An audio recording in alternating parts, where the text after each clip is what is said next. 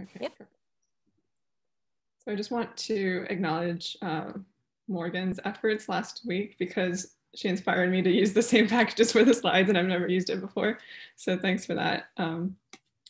This is dsieur01. I don't know how to say that, but and I tried the flipbook too. I'm not really like utilizing all of its functions, but it was nice to have a side-by-side thing that you'll probably see later on. So this walkthrough is walkthrough 3, as you know, using school level aggregate data to illuminate educational inequities. So some of the topics emphasized are importing, tidying, transforming, and visualizing data. And the functions that we're going to use in this are mutate at from the dplyr package, read RDS, the map functions from the per package, as well as set names from that package, and slice. And so some vocabulary in case people might not be familiar with, aggregated and disaggregated data is the focus of this chapter. We're going to be looking at data frames, a specific metric of free and reduced price lunch, histograms, lists, subgroups, trending, and weighted averages. So just as an overview, this is pulling from a lot of the language in the chapter, so feel free, I kind of streamlined it, but if there's anything missing that you guys saw in the chapter, let me know and we can discuss as well. But the main overview is to explore what aggregated data is and how to access, clean, and explore it.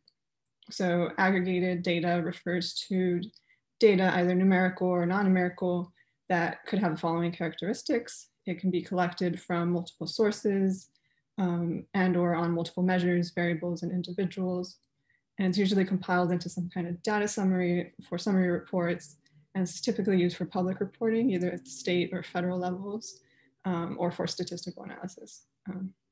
So what we're going to do in this walkthrough is focus on educational equity by identifying and comparing patterns in specific student demographic groups. So this is a toy example just to kind of illustrate what aggregated data is and how that differs from student level data.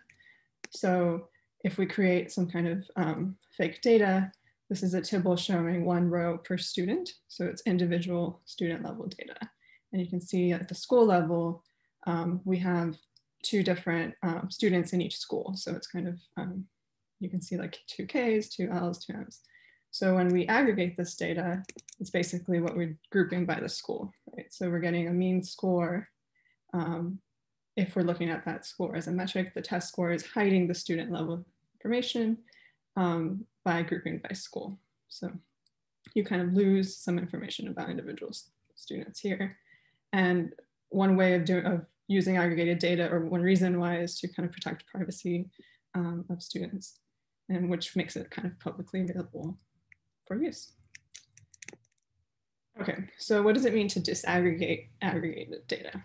So common disaggregations include gender, race and ethnicity, SES, English learner designations, and whether students are served under the Individuals with Disabilities Education Act. I'm not so, in my own work, I'm not so familiar with these. We, like in the higher ed kind of realm, I do use gender, race, ethnicity, and maybe like first generation status, but I'm not quite familiar with the other ones, but I guess it just depends on what sector of the education world you work in. But disaggregating data with an equity lens includes or is essential for monitoring equity in educational resources and outcomes. So if we only use aggregated data, it's going to be difficult to distinguish different groups of students and what supports they're going to need. So with disaggregating data, we can identify where solutions are needed to solve disparities in opportunities, resources, and different treatments or interventions. So this one I wanted to open up a little bit about different data, aggregated data that's available publicly. These are kind of listed in the chapter on different levels. You have international, some federal data sets, and some state and district level data sets. And I was wondering if anybody has encountered these before or used them in their work, or if there are any other ones that you can think of that kind of fit into this category of aggregated data.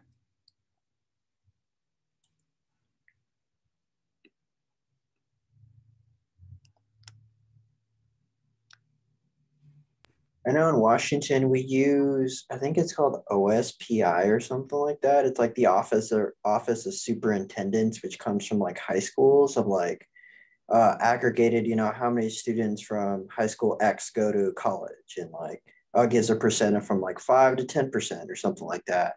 I think I think states probably have that, and I think we also use I don't know, I blanked, but yeah, we use the high school ones like OSPI, but I think it just depends on per state. Yeah, I've not encountered that one.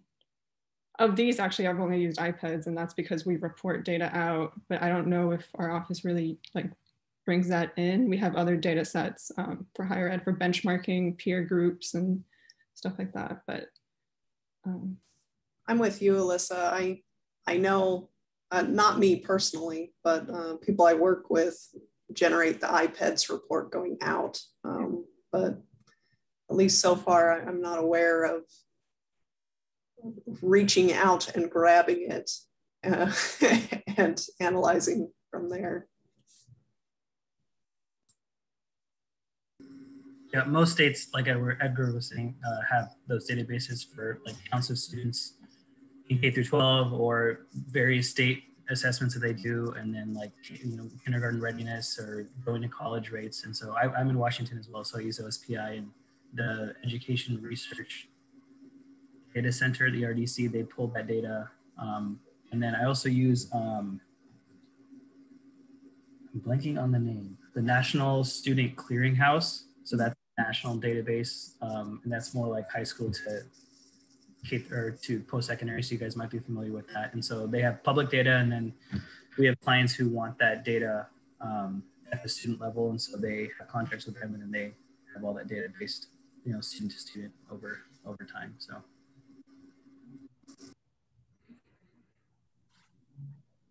Project that I'm working on right now uses the Stanford Educational Data Archive, or SEDA.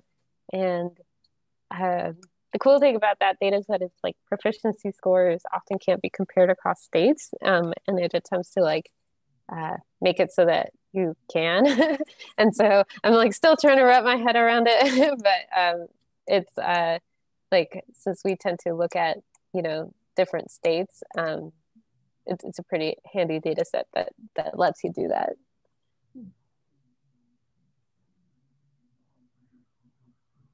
Cool. Okay, so I will move on unless anybody wants to chime in, but feel free to interrupt me throughout the presentation as well. Okay, so for this particular walkthrough, we're gonna look at one school district's data. And the key here is that it includes not only like the percentages that you normally see in summary reports, but the number of students as well, which is what's going to be kind of key in some of the calculations. And so what we're going to do is walk through how running analyses on data from a single district can help education practitioners to understand and describe the landscape of needs. So that's kind of a general overview of what I've already said before. But the key here is that it's really descriptive analysis, because there's a limitation on aggregated data as to how much you can claim from it. So it's really kind of a way to see what you can find in terms of patterns, but also to like dig in further in disaggregated data. So these are the packages to load. I have a caveat on the bottom with Tabulizer because there was some language in the chapter kind of warning about issues on install, and I ran into them with our Java, I think. And so I didn't actually use that package to kind of import, but that is a way, so I kind of kept it in there to import the data.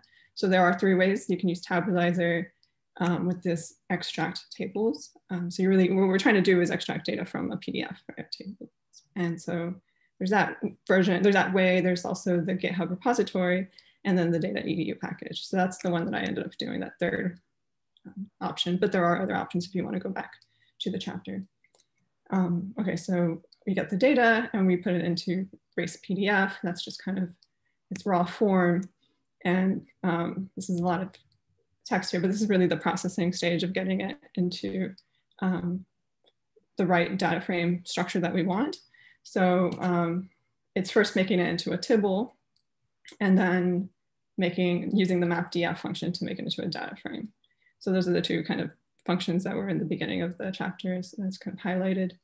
And the slice function, I have not used before, but it makes sense what it's doing, removing unnecessary rows. And then lastly, it's just giving descriptive names for the columns. So I don't know if this is all familiar with everybody, if people have used these functions before.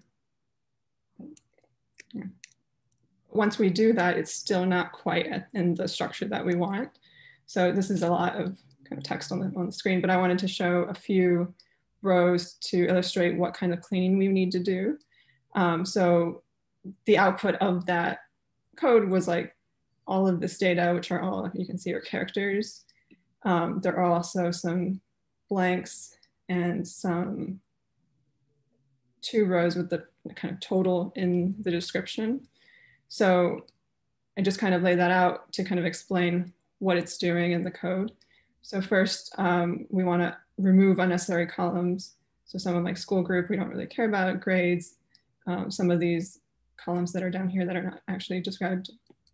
And then we want to remove grand total rows, because this is kind of like that, I guess like all the data grand total, right? But we want to keep the total of the school in there.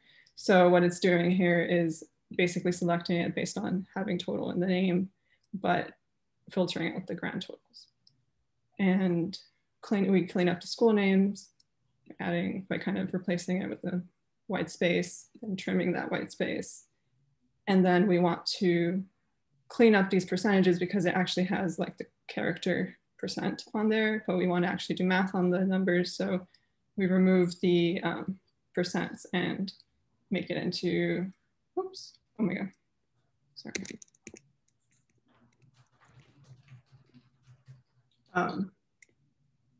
Yeah, as a numeric, and then we do it over 100 for the numbers. So that is kind of like getting us into the structure that we want to analyze. And then there's another set of data here that we're using, which is that free reduced price lunch data. So this is a proxy for, I guess, poverty level for high school, which is said in the chapter as being also controversial as a accurate measure. I don't know if anybody wants to speak to that, or if there are alternative metrics that are used now, but in this particular walkthrough, that's what we're using. So we import that data similar to the race data. We kind of do the same kind of process of making it from a tibble to a data frame, and then setting descriptive column names. And this also is not quite there yet. So we have some blank numbers here, and we have some aggregated lines that kind of seem to be sums from K through 8th grade. So we want to get rid of those. So this is really just removing particular rows that we don't want in our final data set. And again, we're cleaning up these percents the way that we did before. And then our final step here is just to join the two. So we're doing a left join with the race data frame and the free reduced price lunch data frame, linking on school name. And it makes a note, it doesn't quite explain the reason why, but it says that the total number of students don't quite match in the two data frames. And that's kind of like a executive judgment, or whoever's familiar with the data set would have to kind of make that decision as to what the truth is. This is a left join, so I'm guessing we're keeping the race numbers as the truth. But it kind of opened the question as to why student numbers might be different. I think in my work, we have different times of counting students, at least in the term. In higher ed, we have like a snapshot for a term versus the end of term number in case people withdraw from courses. I'm not quite sure how it works with K through 12, but I can imagine situations where the numbers would change and saying like different data sets snapped at different times or something. But that was just kind of like an open question that was posed. Okay, so this is some more steps. This is a lot of text, but we want to look at high poverty schools. So in order to do that, we use this definition from the NECS for schools that are over 75% for reduced price lunch. So we're counting the number of students for particular races that meet that criteria, if that makes sense. And then we're going to use the function adorn totals to sum the columns to create that weighted average that we want. So the weighted average is the percentage of each race dividing by the number of students by rate, the number of students by race by the total number of students. And then to get the free reduced price lunch percentage for all schools, we recalculate that percentage as a weighted average. Okay, so that's what it's doing in this code. I don't know if we should go through it, but this is the 75% threshold that we set. This is where you're summing the columns and creating that percentage by demographic. And then the high poverty kind of distinction is creating the percentage here by demographic and poverty level. Lastly, we tidy it up using pivot longer. I think we saw that last week or a couple weeks ago. And then now this is visualization. So in this discovering distributions, what we are looking at is a percentage of the population by subgroup. So the idea here is to kind of set up what is the population overall in the district, and then we're going to kind of like set our distributions for how to compare with the free reduced price lunch data that we're going to show. So this is showing that it is pretty diverse across the district. So 40% of students are Black and 36% are white. We have lower percentages for Hispanic, Asians, and Native American students. And just let me know if you want to stop for the code or to go through that. And then we're going to look at eligibility for free reduced price lunch. So this is to see the percentage who are eligible and comparing it to like a US average to kind of gauge a baseline. So 56.9% in this data set are eligible for free reduced price lunch, which is 52% compared to 52% as average. So yeah, this note here is just to kind of make sure that our calculations are matching the original PDF versions of the summary data. And so we can also analyze spread. So what this does is look at percentage of white students within schools. So if we see 0% to 100% white percentage, so 35% are actually of schools have between 0 and 10% white students. And more than half the schools enroll fewer than 30% of students, even though white students make up 35% of the student population.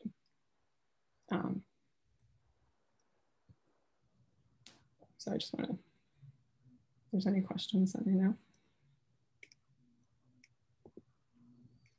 Okay, so basically the take home message is that the school race demographics are not representative of the district population. And so those are just demographics. So now we're going to look at SCS status to see if it is also or not representative. So high poverty schools are defined again as public schools where more than 75% of the students are eligible. So we're using the same definition. So according to NCES, 24% of public school students attended high poverty schools. However, different subgroups are overrepresented and underrepresented within high poverty schools. So what we're going to look at here is what are the demographic distributions within high poverty schools. So for this particular data set. So if we look at subgroup distributions in high poverty schools using that 75% threshold distinction, 8% of white students attend high poverty schools. And this is compared to 43% Black students, 39% of Hispanic students, 28% of Asian students, and then 45% of Native American students. So non-white students are disproportionately attending high poverty schools. So if we compare that to what we thought was a diverse kind of district, it's not equally distributed across high poverty and low poverty schools in the district. And so in terms of revealing relationships, we can look at free reduced price lunch percentage in a school with kind of the white percentage or the percentage of white students in a school. And you can see like the negative linear relationship where a school with high free reduced price lunch percentages have lower white percentage, which is kind of seen here too. This is just another way of showing that relationship.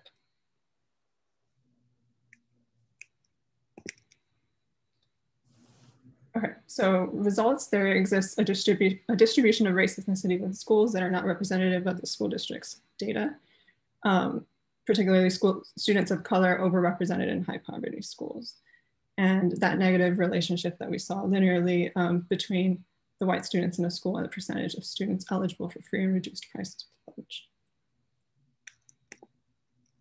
So this is just a way of showing how disaggregating aggregate data can kind of highlight inequities in a system or kind of point to ways to improve the situation in a district. So research has shown that racial and socioeconomic diversity in schools can provide students with a range of cognitive and social benefits. So there's the benefit aspect. So deep segregation can have adverse effects on students. And on the flip side, like high poverty schools that may be an indication of lacking other educational resources that other schools don't have, or that doesn't exist in low poverty schools. So these are just kind of reasons why it matters, right? And why interventions and changes should be implemented when you see patterns like this in the school district's data. And that is it. I went very fast. Are there any questions, or is this something that you guys already do in your work, disaggregating? I know we talked a little bit about using some data sets, but is this like a focus on about looking at different student subpopulations, either demographically or? I work on a project with the Seattle School District. It's like, I think this is year 6 or 7 and I came on like 2 years in, but they were looking at, well, like they knew in the district that there was just inequities in art education throughout like the schools. And like, I don't know what you guys know about the Seattle School District, but it's one of the bigger ones in the country, not the biggest, but it's like very wide and sprawling in their different neighborhoods. Some are more white and Asian and affluent, and then other ones are just definitely not. And so have like higher food price lunch and students of color. And so they found inequities. They knew that they were there, but we were measuring how bad they were. And so we basically made, for each school in the district, we made a set of equity charts for each type of different like art class. So like for music, visual arts, I think it was media arts, and then one other like performing arts. And so it was all under the assumption that whatever percentage of a group of ethnicity is at a school. So let's say a school is 30% white, and that same-ish percentage should be in representing those classes. And throughout the district, it would turn out that like band was almost all white and Asian students, even though even at a school that was like 60% Black. It was like, there was one school that's 75% Black and Hispanic, and then the 25% is mostly white and Asian, but the band courses were like 85% white and Asian students, so just inequity. So we made those for the whole schools, all schools across the district. And then for the past like 6 years, they've been trying to funnel money into the schools that actually have those inequities. Because I mean, I'm sure we all know growing up, like art programs always get cut first when there's budget issues, and there's been budget issues in the last decade everywhere. And then the schools that have like strong PTSAs or lots of parent involvement and then lots of money that can be raised, like that usually ends up supplementing arts And so this was a nice way to visualize that based on the schools in the area. And then there's obviously a huge correlation to where those neighborhoods were all over the city. And so they've directed funding. And so now we're showing like over the last 7 years that those schools are the ones getting more funding, and they've added music teachers like the elementary schools, and they've added theater programs in middle schools, just things that you only see in those high white affluent, Asian white affluent neighborhoods are actually happening in schools all over. And so now we're trying to tackle the problem of like, how do we get the students, like, how do we get butts in the seats for those actual classes? So like, yeah, our firm works, almost every single project we do now has some equity lens. We do a lot of these representation charts. So it's a lot of fun.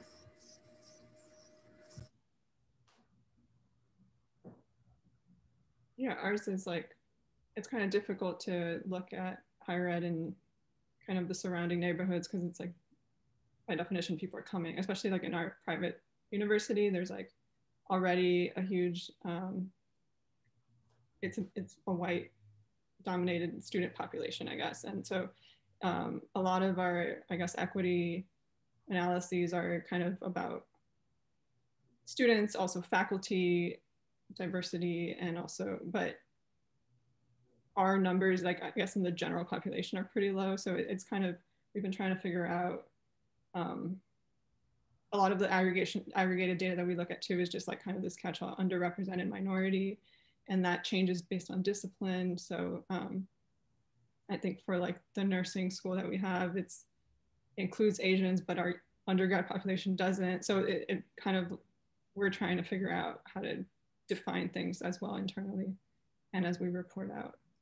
So that's really like kind of what we do. It's completely different from this kind of analysis.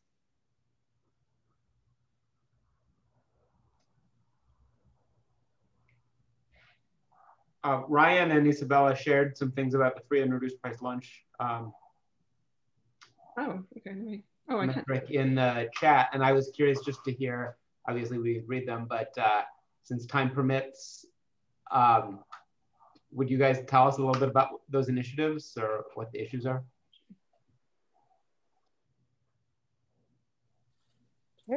Sure, yeah. So the one that I shared from Data Quality Campaign, it's like this little 2-pager, 2 or 3 pages. I have it up. Yeah, just 2 pages of a brief history of using free and reduced price lunch, and where it came from and what it was intended to do, and still doing what it does for students is good things, but then using that as a metric of poverty is now becoming a little less accurate because of another policy that was put in place about expanding free and reduced price lunch for even more children who aren't required to provide their economic status or the poverty status or whatever. And so kids are being provided for, but now that metric is no longer useful in calculating poverty. And so this group, Data Quality Campaign and others are now trying to figure out new ways into better capture poverty that is still the aggregate level for schools, but also trying to get as close to the student as possible while respecting, minors and privacy and things like that. So they don't have like a specific approach yet. They've suggested some things that other people are doing, like running some doing some percentages based off of other calculations, but they're currently in the works of trying to provide a new way of understanding or defining and measuring poverty, student poverty. Yeah, exactly that. And the way it shows up in some data sets is you download the data set, and then for a particular school, the free reduced price lunch percentage is 100%. And that's because every student gets free free lunch or reduced price lunch, but it doesn't help like in terms of like if what you're hoping is to look at schools with students experiencing poverty and how they differ from other schools and things like that. And so the Urban Institute project, I believe what their methodology is they're using a combination of census data and available, like trying to like cross-reference it with free reduced price lunch data, and then also bring that down from the county level that's available in the census down to the school level. And so I think like it is hopefully going to be a very useful alternate measure for poverty. I'm curious to see like how much analytic skills would be required to keep this ongoing, because it's not a federally mandated sort of figure to report, and if it requires too much like analytic burden to like be able to do, like how useful is it really? But it is like one of the attempts to try to address the fact that free reduced price lunch just doesn't really give the information about poverty measures as one would hope. So will they be able to calculate the new metric retroactively so that you can see continuous trends in it, or will there be like a rupture when it ceased to work when the old measure ceased to work? Yeah, I think it's like really point in time. One of the things I asked my coworker, I was like, how will we use this next year and the year after that? I think that's still an open question. Just judging first to see like how we apply it this year with this year's data and then moving forward. Thanks. I didn't know any of that. Another example I had about this, just a disaggregation in the school districts, and kind of going off that, is here at my community college, we have a big Running Star population, and Running Star itself is disproportionately white. And so, we're a Hispanic serving district, and, we have a huge Hispanic serving population, but the majority of our Running Star students are white, even though they might be coming from, high schools that aren't predominantly white.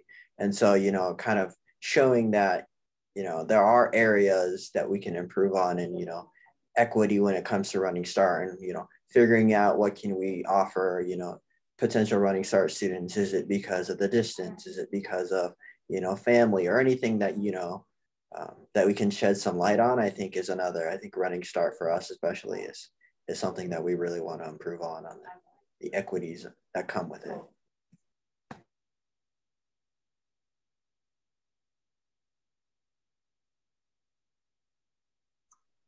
So just out of curiosity, I wanted to know so you show the white percentage compared to free and reduced price lunch, and it's just a clear linear relationship. And so what I want to do is I wanted to show, or like see all the races and their relationships. So I did a faceted plot of the 5 races that are in the data set, and a couple of them are not.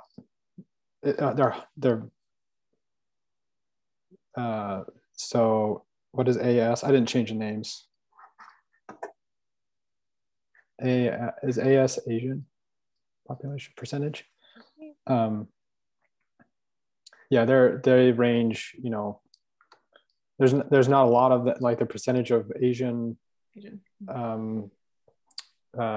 population within the schools. Obviously not a ton, but then they range from 0 to 100% on free and reduced price lunch within the schools.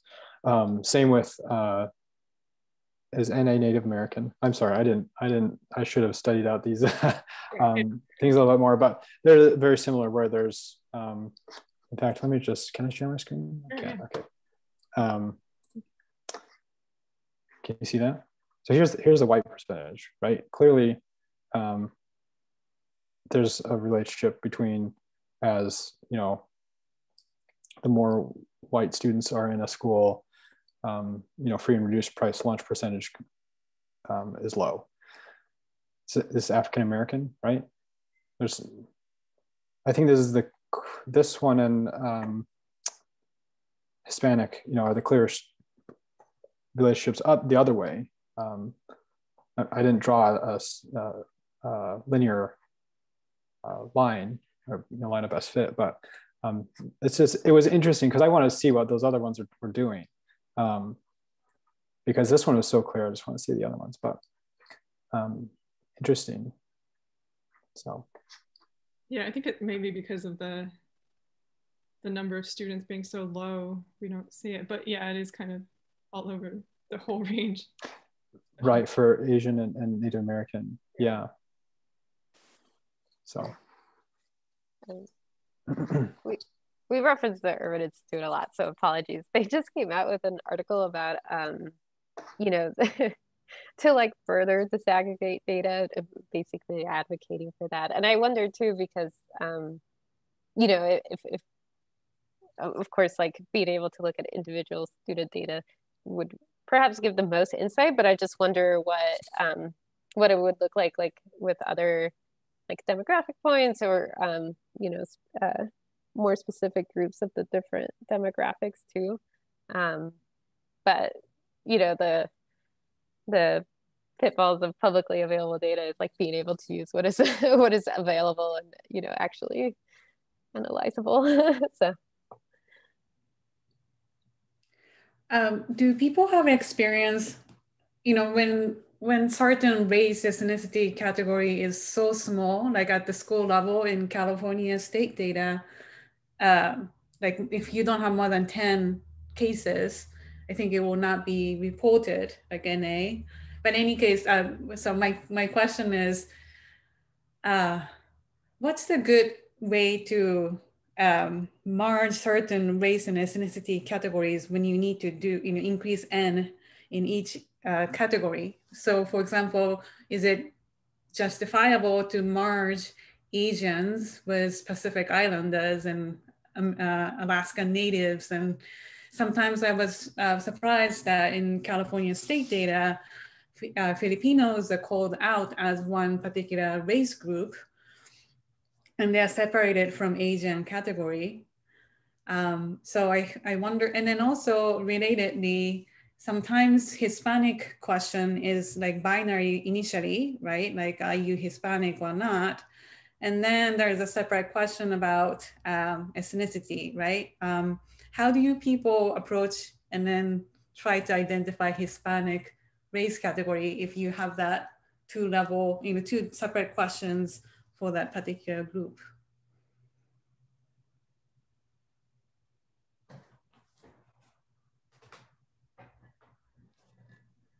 At least in our institution, we do have Hispanic as the ethnicity question, and then race is a separate.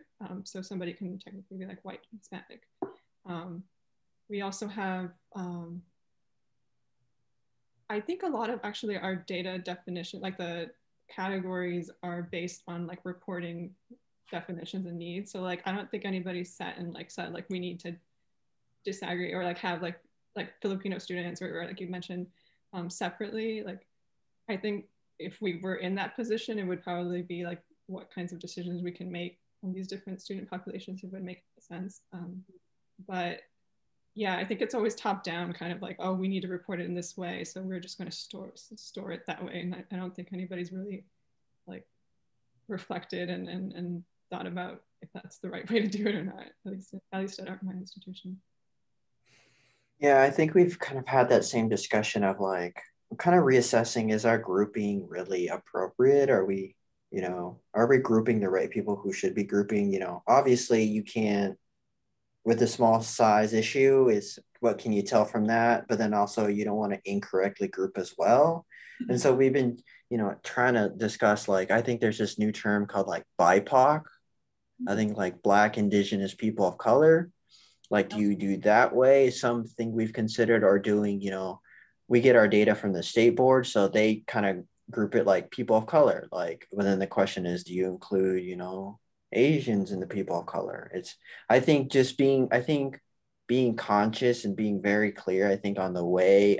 There's no, there's no definitive answer, obviously, but I think being clear on how you categorize can really, I think, is a big move. And so, we've all had that discussion. I think we're trying to figure out what's the best to kind of get, everybody needs different needs. So I know my institution is kind of unique since about 35% of our institution is Native American, since we're in the heart of Cherokee Nation. So it's interesting for us. I feel like we have the standard, I could be wrong, the standard, for race, white, Black or African American, Asian, American Indian or Alaskan Native, and then separate Native Hawaiian or Pacific Islander, which is so low, I typically have to add it to another group because it's just so low. And then 2 or more unidentified. For us, we actually have separated, we've made our own category separate from that to just say Native American, yes or no, because a lot of our students report that they're in the 2 or more category. And that doesn't really matter. Like, it doesn't matter if they're Native American and something else. What's important to our institution and, the Cherokee Nation, is a big one. And, all of this other, tribal financial aid, right, is Native American, yes or no. And so we've had to create like this third box, right? You have the ethnicity, you have race, and then we have to have this third custom Native American, yes or no, because so many of our students select 2 or more when that's not really the information we needed.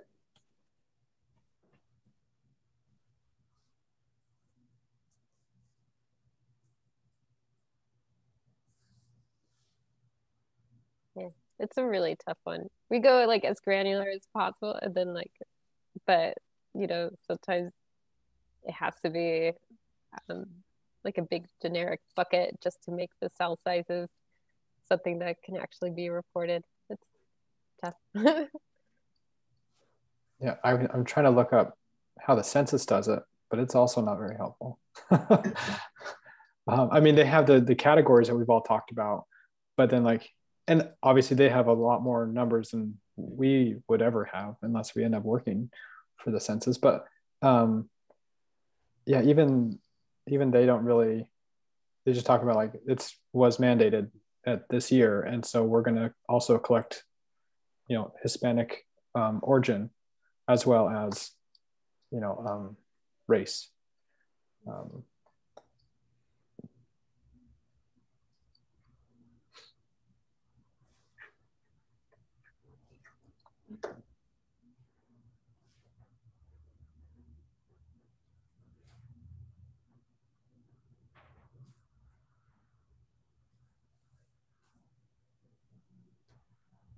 Are there any other questions or kind of topics related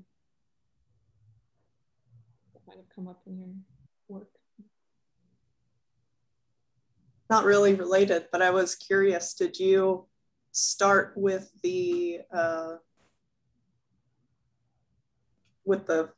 whatever, Flipar or Cigarin template, or did you start with what I did last week? I started with yours actually, and then cool.